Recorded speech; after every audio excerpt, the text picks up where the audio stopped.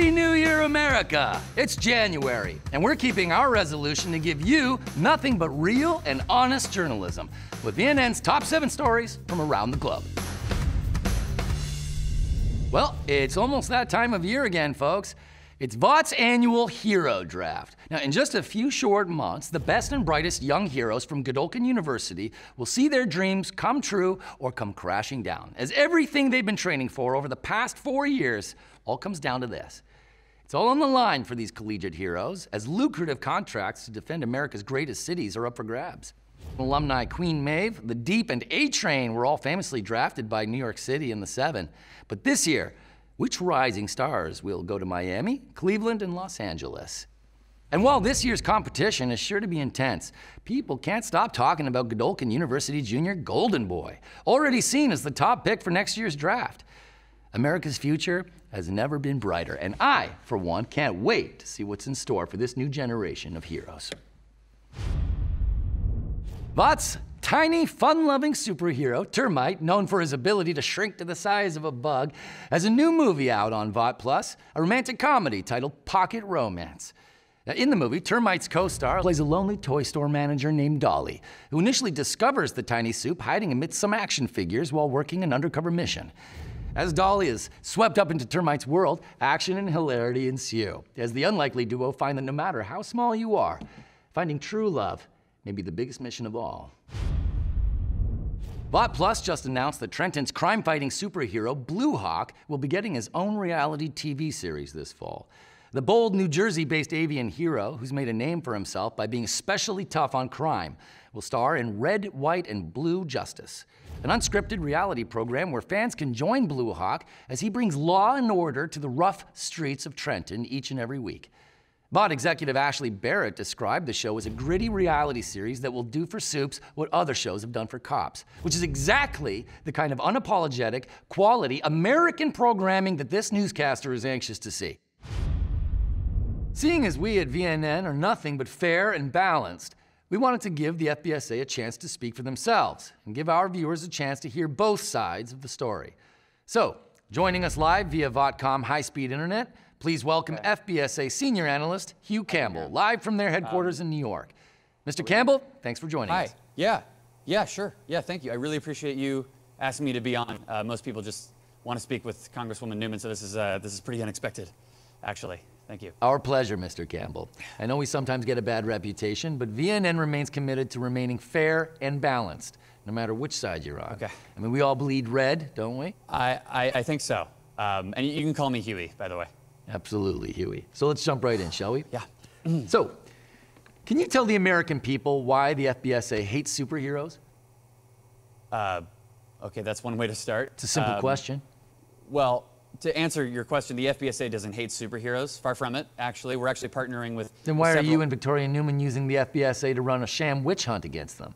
All we're doing is holding superheroes accountable for their actions. And since the FBSA began, super-related crimes and collateral damage have seen a significant decrease. If you look at the data, we're actually helping... You're changing the subject, Mr. Campbell. I asked you a simple question. I'm trying to answer your question. Let's take Ezekiel, for example. Okay. The FBSA acted on unsubstantiated rumors to smear a good Christian superhero and tear him down. We have witnesses who came forward and gave sworn testimony. I wonder if they were paid.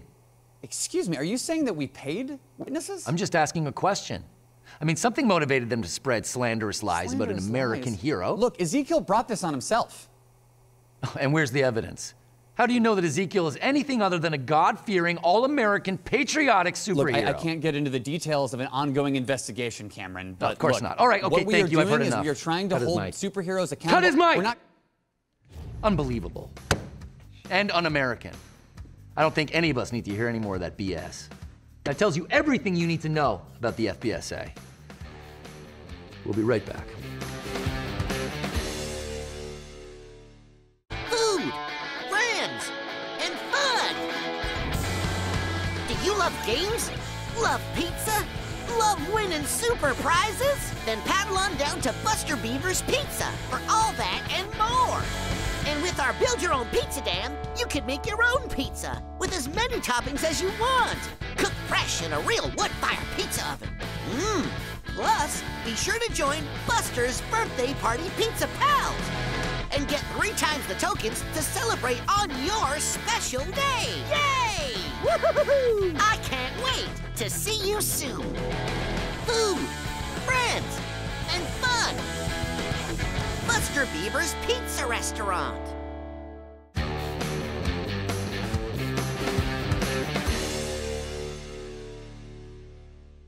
Former Payback member Crimson Countess announced that she's launching a new charity and sanctuary for chimpanzees called Chimp Country, which plans to break ground just outside New York City sometime this year.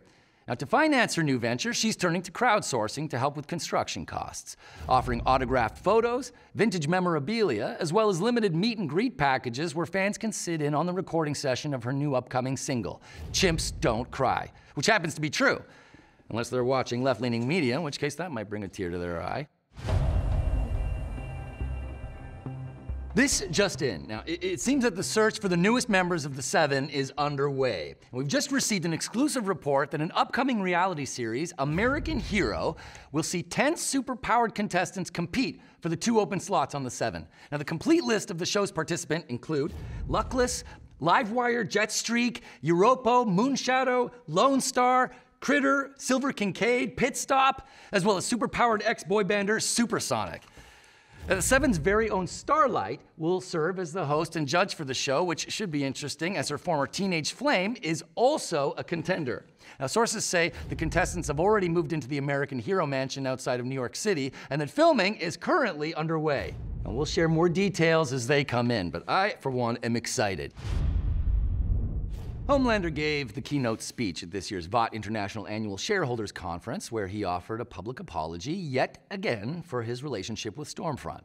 Now, as he stated countless times, Homelander had no knowledge of Stormfront's former Nazi ties and was just as shocked and betrayed as the rest of us. But sadly, his repeated apologies mean nothing to the fake news liberal media, who continue their merciless and relentless attacks against the leader of the Seven, despite everything he's done for us. I mean, what more do you people want? How many times does he have to say he's sorry? So please, how about we try showing a little compassion for once, okay? Maybe even a little gratitude. Compassion, people. Compassion. Capping off today's programming, I want to make a very special announcement. After personally receiving top honors at this year's Vought National News Awards, VNN has furthered their commitment to honesty, integrity, and journalism you can count on by giving this humble journalist a full hour time slot. So please, join me for the Cameron Coleman Hour, coming soon exclusively on VNN. And while this may be the end of the 7 on 7 series, from those red, white, and blue ashes, a mighty American phoenix will rise. So stay tuned, folks. We're just getting started.